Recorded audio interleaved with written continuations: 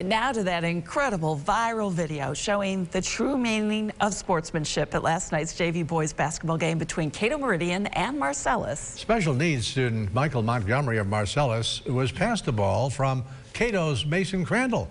And for what happened next, we send it out to News Channel 9's Josh Martin live at Marcellus High School. If you haven't seen Michael Montgomery's shot yet, you're missing out. It's got more than 40,000 views on our News Channel 9 Facebook page.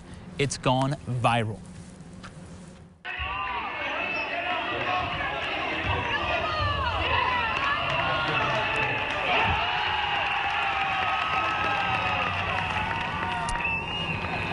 Michael is back in the gym practicing here at Marcellus. To the people here at Marcellus, it's no surprise that with his quick release and shooter mentality, he was able to hit that buzzer-beating shot. Michael practices his shot every day in hopes of getting an opportunity in a game. What he didn't know was that the opportunity would come from an opposing player, Mason Crandall of Cato Meridian.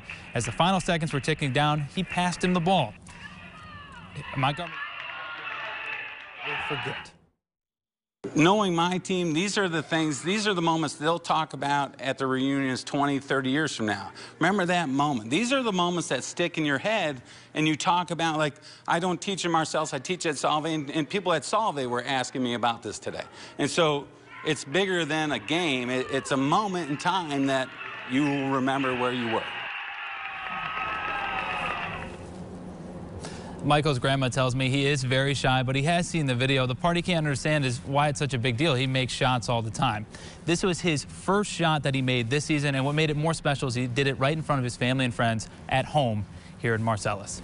Live in Marcellus, Josh Martin, News Channel 9. He made it look so easy. Yeah, what's the big deal? Wow. I do it all the time. No big thing. Like you could do it any day of the week, right? I bet you it's going to get many more shares now. Here's